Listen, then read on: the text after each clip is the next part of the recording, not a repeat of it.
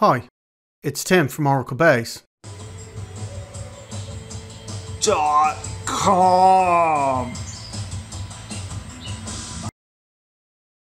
In this video we'll demonstrate renaming objects such as tables, columns, constraints, indexes and tablespaces. This functionality has been around for a long time. Renaming columns and constraints was a new feature in Oracle 9i, and renaming tablespaces was new in Oracle 10G. We create a table called test1 with two columns, col1 and col2. We add a primary key constraint called test1pk using the col1 column. We describe the test1 table and we see the col1 and col2 columns. The user constraints view shows us the constraint name is test1pk. The user ind columns view shows us the index name is test1pk and the indexed column is col1. Let's start renaming objects. We rename the table using alter table test1 rename to test. Now we've renamed the table, all subsequent commands will reference the test table.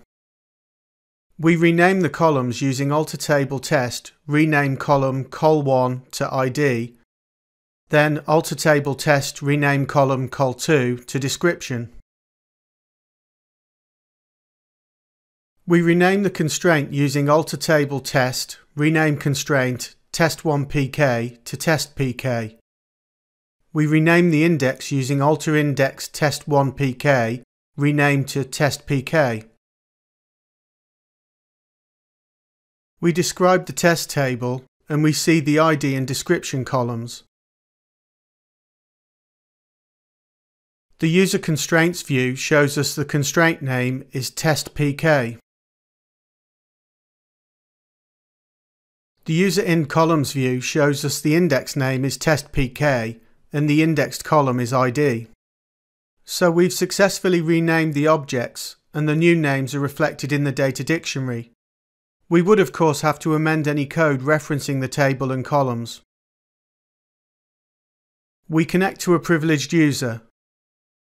We rename the users tablespace using alter tablespace users rename to users1. We then switch it back again. We could also rename the associated data files, but that's covered in another video linked below.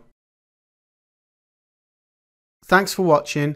As always, there are links to articles containing lots more information about this subject in the description box below.